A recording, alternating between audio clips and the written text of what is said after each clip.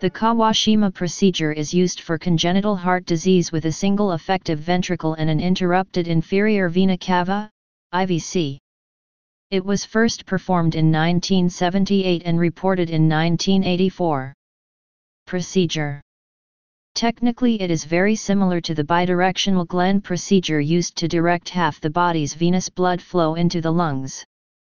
However, in patients with interrupted IVC, most of the blood from the lower body actually joins the blood from the upper body before returning to the heart via the superior vena cava, SVC. Therefore, the redirection of SVC blood to the lungs, as in the Glenn, results in much more than half the venous blood flow being diverted. After Kawashima, the only deoxygenated blood returning to the heart is from the abdominal organs, via the hepatic veins. As a result, there is much less hypoxia than after Glenn, and the heart is pumping less additional blood than after Glenn.